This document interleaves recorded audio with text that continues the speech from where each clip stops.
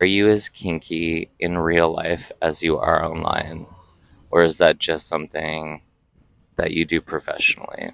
I am definitely in person as kinky as I am online. I think that there's like, it definitely is, I amplify certain qualities of myself for my work. I think everyone does that, but like, that is real. Like, that is a real thing for me.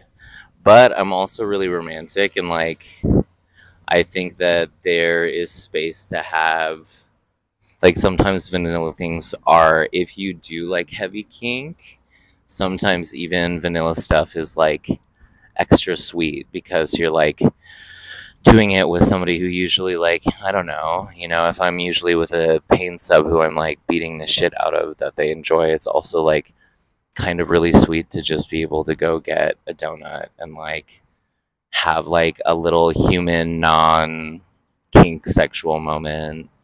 And even having like vanilla sex, like, I think that sometimes that shit slaps really, really hard. I think that like without the mundane there cannot be space for kink. So I am as kinky as I am online in real life. I would probably say more in my private life. I think that like there's definitely parts of myself that I don't want to show online just because like that's my private shit, right?